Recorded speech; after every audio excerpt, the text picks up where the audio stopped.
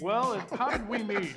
About 37 years ago, Mark here happened to be in the same room, delivery room, with me, so I figured it was a good time to meet him. A lot of father and son teams, they work really well together, some don't.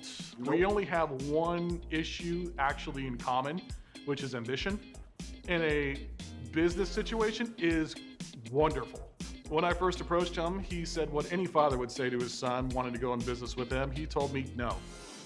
And I'm like, why? He goes, well, you haven't pitched me. And I said, okay, here we go. He goes, oh no, we're good. I'll be part of your business. I just wanted to see if you do it.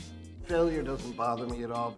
I have experiences that he doesn't have. And us folks with gray hair just know from being in business for how many years. I've done the research. I've done the design. I've done the development. I want to help people. And that's kind of a motivator for me. I'm excited about it. I'm Thad. I'm Mark. And we're ParkENT Cycles.